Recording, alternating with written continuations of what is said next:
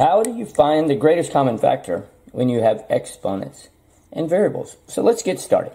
Let's first find the greatest common factor of 70 and 14. And I like to use a factor tree. So I'm going to begin with 2 times 35. Well, what am I doing? I'm trying to find a number, a pair of numbers that multiply together that equal to 70. And 2 times 35 equals 70. And then if I have a prime number, I circle it.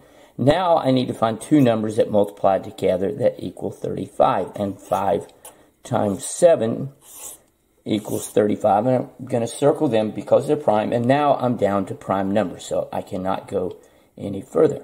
So now let's go 14. What are 2 numbers that multiply together that equal 14? And that's 2 and 7. And notice I'm down to prime numbers, so I'm now finished.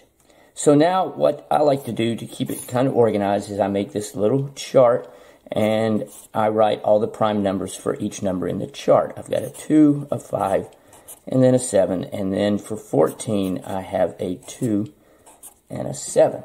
Now what I do is I look for columns that have 2 numbers and I bring 1 number down.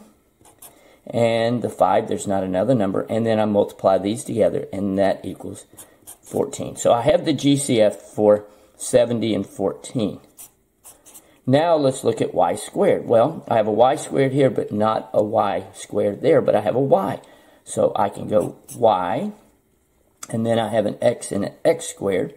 So I don't have an x squared in both, but I do have an x, so I'll write the x. So the greatest common factor of 70y squared x and 14x squared y is 14yx. Thanks for watching.